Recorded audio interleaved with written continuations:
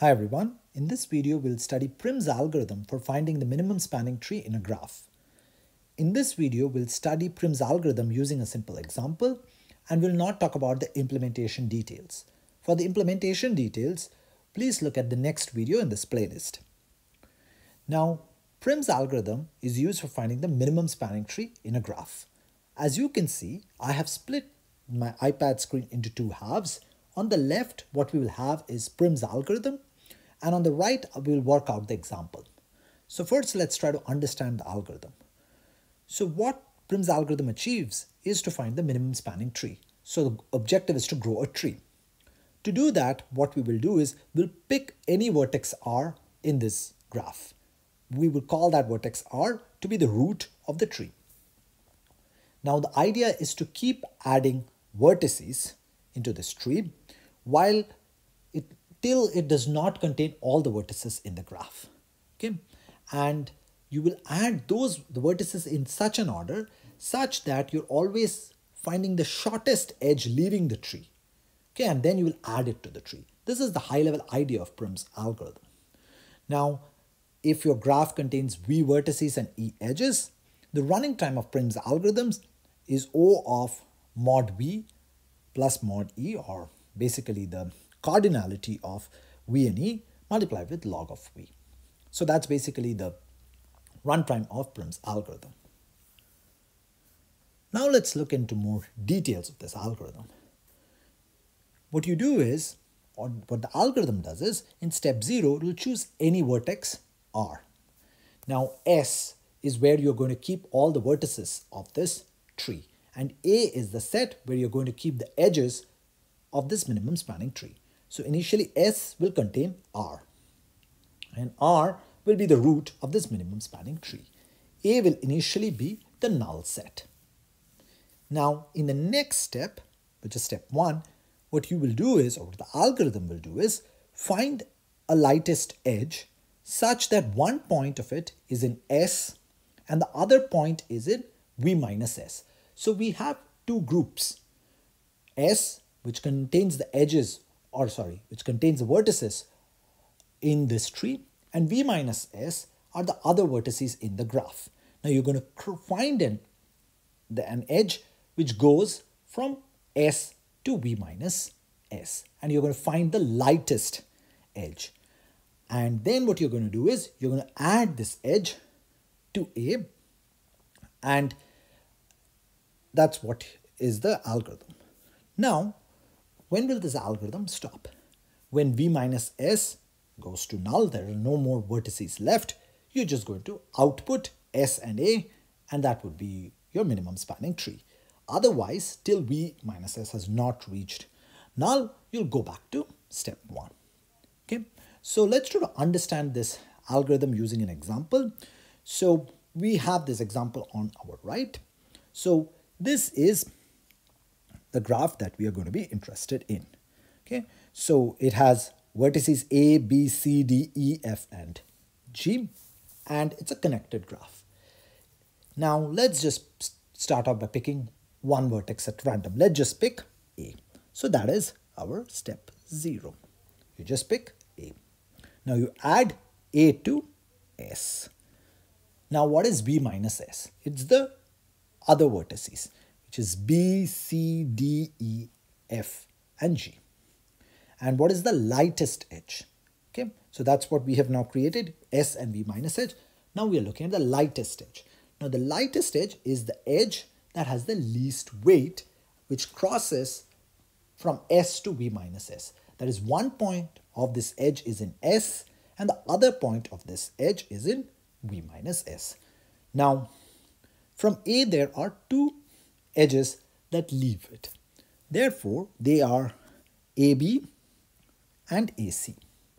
Now, between these two edges, one point of them is in S because S currently only contains A, and the other part is in V minus S, and the lightest edge is AB because that is the edge with the least weight. So you're going to take this edge and then add it to A. So now let's try to understand the next step. The next step, what we are going to do is, you've added AB. Now, S now contains A and B, and V minus S contains C, D, E, F, and G. Okay, so now you're going to find the lightest edge that crosses from S to V minus S. Note that S now contains A and B. So first let's look at all the edges that go from S to V minus S. There is AC, there is BC, there is BD, and then there is BE. Now there are two lightest edges here, AC and BD, okay, because both of them have weight 8. What you're going to do is you're going to choose one of them.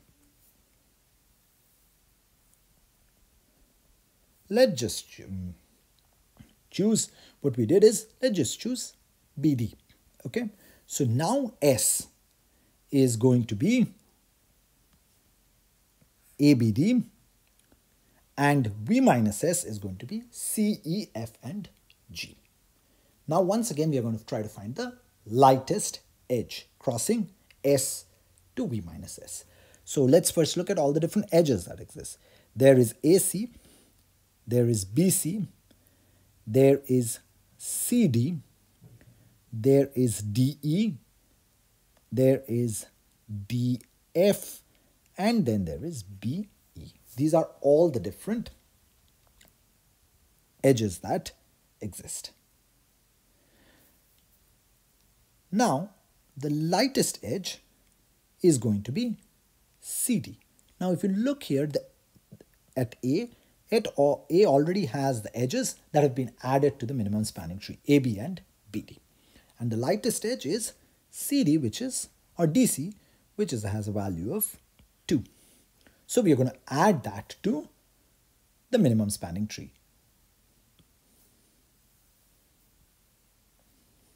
So now C has been added to the minimum spanning tree along with the edge DC.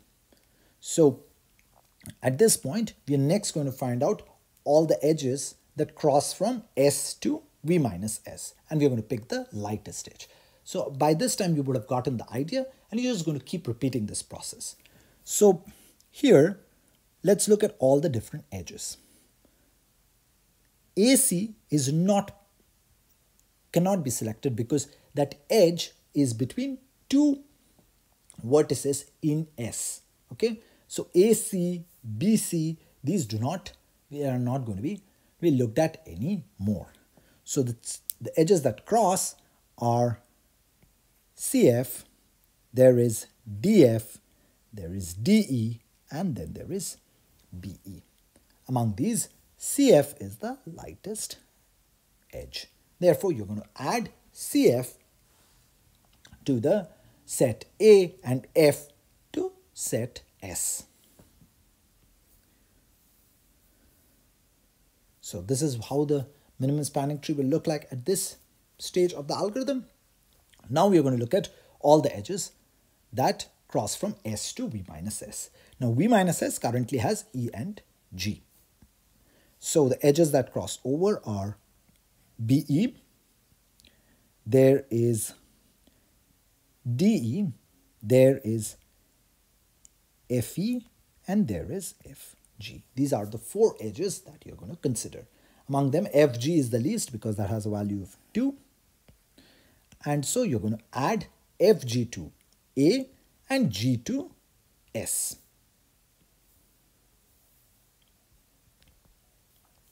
So once you've added G to S, your V minus S only has E. All the other vertices have been added to S. So we are now going to look at the different edges that go from S to V minus S.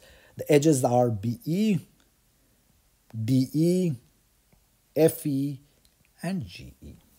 Among these, FE is the least and it has a value of 5. So you're going to add FE to A and E to S.